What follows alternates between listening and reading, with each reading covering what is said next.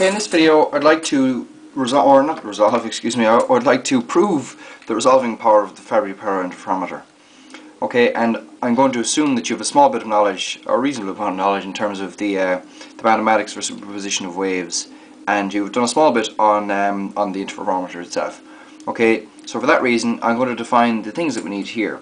So we define the coefficient of finesse as 2r over 1 minus r squared all to be squared, whereby, well, say root r is the r is the root of the reflectance, and I'm going to define the area function here.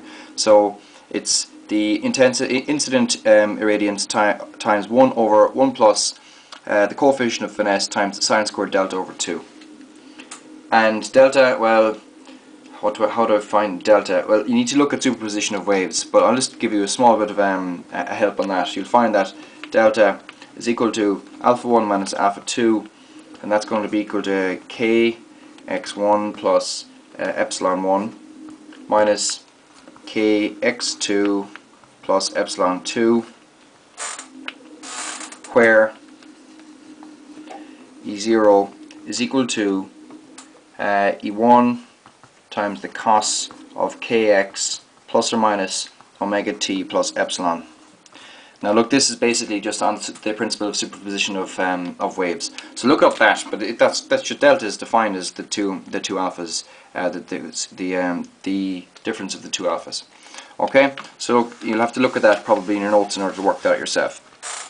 So anyway, let's go straight into this. So we know that delta is equal to gamma is equal to 4 over root f. Okay, there are more definitions from the Fabry Perot Interferometer. Now you know from your, we'll say, superposition of waves that the condition for constructive interference is that you must have a path difference of 2m pi. Okay, that's going to be equal to 2nf times d cos of theta t, theta transmitted, times the wave number k. Alright, and that's another proof. That's a separate proof which I might do or I may not do, but anyway, that's beside the point. So we can cancel our pi's and we'll find that 2m is equal to 4n sub f times d over lambda. Okay, where delta is equal to 4n sub f d over lambda, and delta is equal to 4 pi n sub f d delta lambda over lambda squared.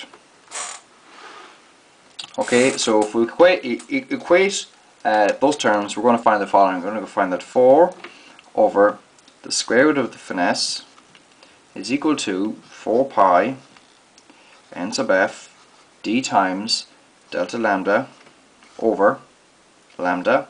That's going to be equal to m times n.